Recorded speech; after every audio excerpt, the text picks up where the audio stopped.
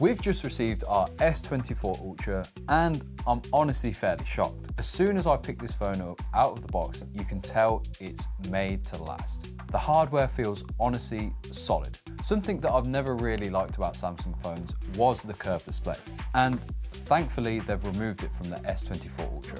When we compared it to our S23 Ultra, it honestly feels shockingly different. Now I know it's only a very small change, but it does make a difference in the hands. The S24 Ultra somehow feels thinner than the S23 Ultra that we have here. Even though it does have flat glass, it's definitely not sharp at the edges. They've sort of beveled the edge so it still is smooth, not quite as much as last year's one, but just that little bit so it's not sharp on your thumb. It's quite nice as well looking at the display on front and just having a border that's symmetrical all the way around. Other than that, the only real difference you can tell is the fact that it's made out of titanium. And in the hands, I'd say it feels ever so slightly lighter than the S23 Ultra. Not something you could notice really day to day, but something when you're holding them side by side, you can tell. At the bottom of the phone, you can see that they've changed the speaker cutout to just have one large hole rather than the individual ones on the S23 Ultra. And then at the top, you can see there's now two holes for the microphone rather than just the one on the S23. Other than that, from a far distance away, you probably couldn't tell that this is the S24 Ultra other than the colour. Now, speaking on the colour, I honestly really like this. As soon as we got it out the box, it sort of had this shimmer to it. It's not one solid colour like the iPhone 15 was in titanium, it sort of has an iridescent feel to it. Another small thing that we noticed is that the S Pen is actually grey with the titanium sort of end as well.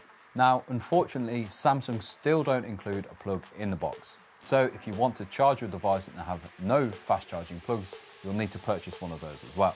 It still comes with a USB-C to C cable, so at least there's that. The setup process was fairly straightforward. Log in with my Google account. It then asked if I wanted to transfer things from an Android phone, an iPhone, or just start from new. I obviously picked transfer from an iPhone, and I'm happy to say this process went very smoothly, and all of my apps, wallpaper, and everything were transferred. The only thing I would caveat is that you will still have to transfer things like your login details across and log in again on your new phone. But I did actually try and switch when we did the Flip 5 video, and I came into a lot of issues there and my apps never actually came across. I'm not sure if that was because I tried to do it wirelessly and it's just more reliable with a cable, or if Samsung has updated something. Now, one thing that I've already set up and I'm very excited for is the built-in fingerprint reader. I can't tell you how much I've missed having a fingerprint reader on a phone. I've had an iPhone for years now. Obviously, since the iPhone 10, they've removed the fingerprint reader. Now, while Face ID is great, it's not always convenient to use, especially because you actually have to look at the screen. I miss the days where I used to get my phone out my pocket and already by muscle memory have my thumb on the fingerprint reader and have it unlocked before I've even got it raised up.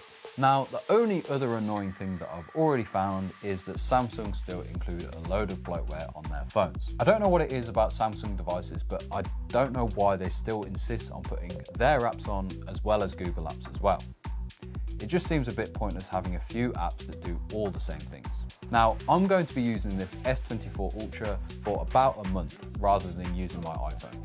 So if you want to see how I get on, make sure you subscribe to see that video. Right, that's it from me. I'll catch you in the next video.